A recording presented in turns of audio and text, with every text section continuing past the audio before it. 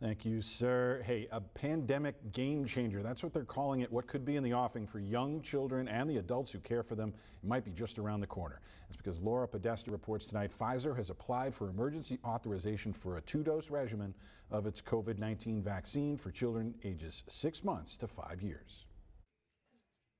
Soren Good was just 8 months old when he received his first Pfizer vaccine last May. His big brother Andal was also vaccinated, both part of Pfizer's clinical study at Stanford University. It was a 4-year-old had a reaction, a little bit of a sore arm for a day, and that was the only symptom he had.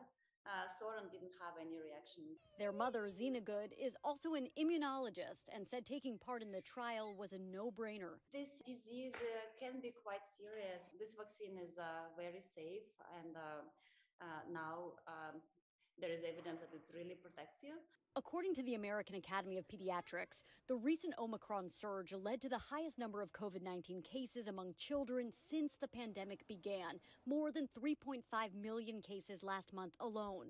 Over the last 2 years, there have been more than 11.4 million cases among children and teens. Dr. Yvonne Maldonado leads the research at Stanford University School of Medicine. If you look at hospitalizations for COVID, we are seeing that the under fives tend to have the highest hospitalization rates.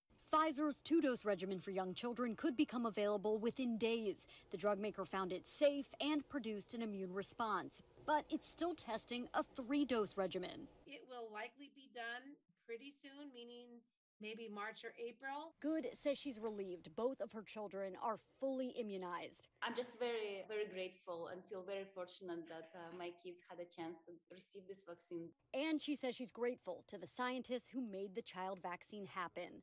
Laura Podesta, CBS News, New York.